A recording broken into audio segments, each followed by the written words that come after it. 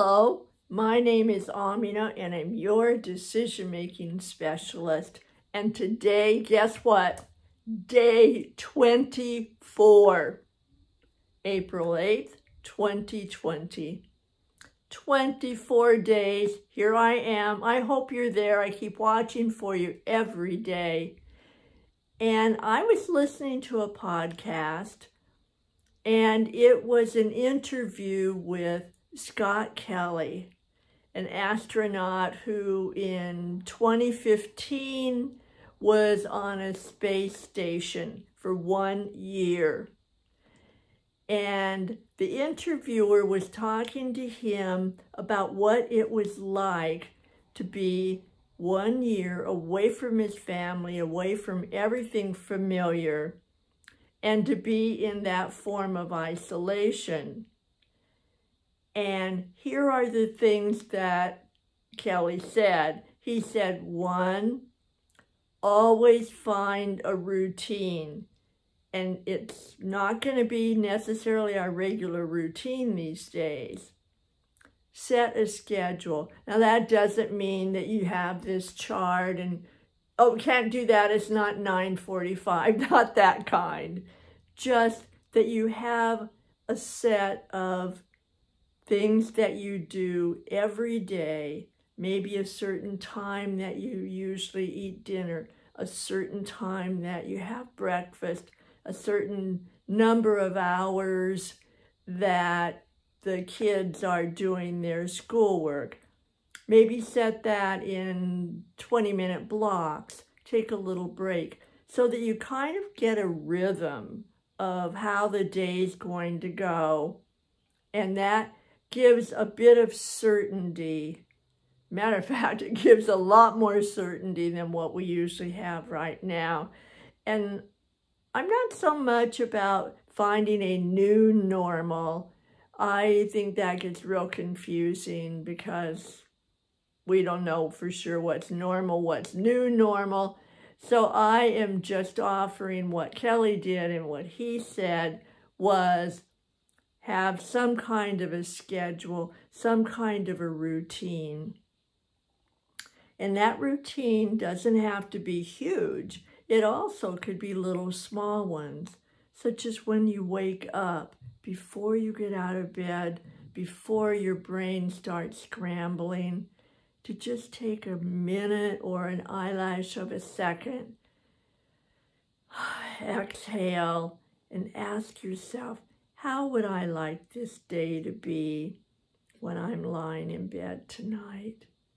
And there again, it's not about the perfect day. It's about, I would like to feel productive without pressure. Maybe you would like to feel rested. And so you just ask yourself, how can I feel more rested when I go to bed tonight? Do not scramble for the answer. We're just feeding the brain so that it begins to learn, every once in a while at least, to focus on something different than the virus, than the seriousness of what's going on in our lives. So first of all, some kind of a routine that fits for you, that helps you feel a little more certainty, a little more of a foundation of how the day's going to go, rather than just waking up and not knowing anything. The second is to build some kind of exercise. We can't go to the gym. Most of us do not have a lot of equipment at home. Don't we wish we did? And maybe you have a bike, maybe you don't. So look around, find what you have. And it could just be an old-fashioned way that they used to show on YouTube. Get 2 cans, put them up, bring them down, put them up, bring them down. Put them down, do a squat, bring up the can, so that the cans are actually weights or whatever else you have that you can use. Go for a walk. Get outside instead of so much inside. So it gives your brain a break, your physical body, some movement, and maybe you'll see something out there of beauty, and we are lacking a lot of beauty sometimes these days. Look for the little things, just the eyelash of things, because everything just feels so big. Bring it back, exhale, and look for small things that you can focus on. One of my clients has a little girl, and they went for a walk, and she found this leaf coming out on one of the bushes. And her mom started to walk on, and she noticed the little girl was missing. I mean, she didn't get that far. And she turned around, and the little girl was looking at this leaf. She said, "Mommy, there's a bug on the leaf." And it turned out to be an ant. A little ant somehow had found its way onto that leaf, and she was just so intent.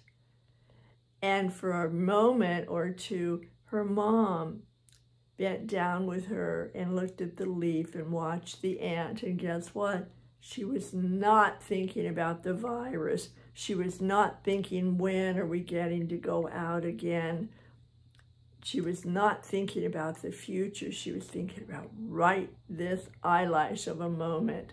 So keep it small, all right? The other is about having some music. A lot of times, especially if we're at home, we don't play the music. We're working, we're fully focused on all of the things that we need to do, we should do, we have to do. There's no music. Music is part of the beauty. Music is what takes our brain somewhere else. So sometimes, if you pay attention, there's one single song that's kind of your song. Oh, we know other people listen to it. It's just that song makes you happy. When you're feeling good and you hear that song, yes! Or if you're not feeling good and you hear that song, just little whispers of some kind of joy start to bubble. So find your song, find your style of music, find a favorite singer, and see how that will help you shift your brain. And in some way, it brings your brain all together, so it's not just fragments of straggly pieces of thoughts and worries and wonders. So again, exhale, bring that music in, and focus on it. We're really talking about being able to shift our focus when it wanders away, to bring it back. And another thing is to be sure to look at your family or whoever is with you or whoever is out there. And what Scott Kelly said is to look at them as crew. Look at them as team members. And remember that we are all in this together. And that means that each contributes what they can when they can. And to keep percentages, see if it's equal, just will not work. The thing to keep in mind that he said, and I'm reminding you and myself, is that we are all doing our best, even when it looks like we're not. None of us wake up in the morning and say, wow, I would like to feel like I had suffered when I go to bed tonight. No, we're all clamoring and walking and talking and trying to get everything done, and sometimes causing ourselves a lot of pressure. We're thinking about out there, and when we get to go out there, we're thinking about all the way things used to be. And right now can feel pretty heavy, and we can feel pretty unsure about everything. So be sure to include your family and everyone else and how you can work together. If you have kids in the home, let them help dinner, let them help clean, let them go for walks with you, and just have your family time in a different way. And make it small moments, so that you've got the schedule, you've built in those small moments and time together in a different way. So then the next is that you are able to do something really special, and that is to pay attention to you and your self-care. What is just even one little thing that's familiar that helps you feel, like everything is okay, or as close to okay as possible? Might be a bath. It might be a certain mantra that you say, and it might be a special person that you talk to. It might be talking with somebody you haven't talked with for a while. It might be taking a nap in the middle of the day, even though that sounds so decadent and there's so much to do. If at all possible, just lie down, close your eyes, let all the swirling go and settle down. And notice what you're eating and pay attention to keep safe, to eat well, to sleep as well as you can, and be kind and generous to yourself. Because when I said that everybody was doing the very best they can, guess what? I mean you too. And you are. You are doing your very best. And sometimes we can't feel as if we're doing our very best because we're too busy doing it. So take a minute, take an eyelash of a second. Appreciate yourself. Appreciate that you are doing something that if anybody had told you 3 months ago that you were going to do this and be able to do it, you would say, that is impossible. So you are doing the impossible. Give yourself a break, okay? All right.